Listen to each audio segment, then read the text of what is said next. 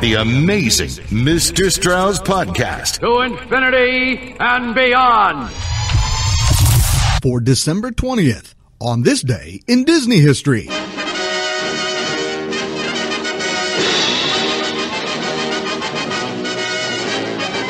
On this day in 2007, at Disneyland, a 75-foot tall crane hoists the first of the new Mark VII Monorails from a flatbed truck onto the beamway track.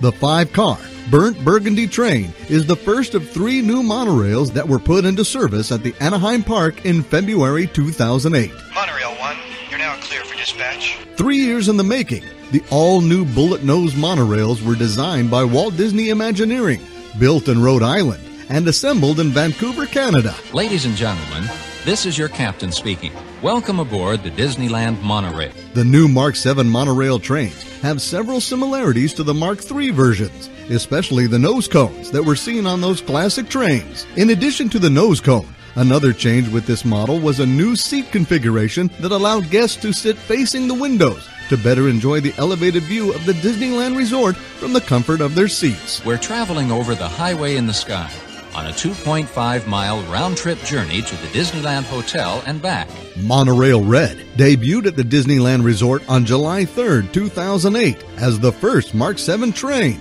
Monorail Blue then began transporting guests later that summer.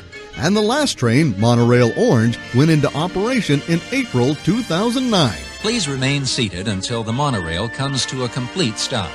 The doors will open automatically. Please make sure you have all your personal belongings and watch your head as you step from the cabin. Thank you for joining us on the Disneyland Monorail system, and have a happy day in Walt Disney's Magic Kingdom.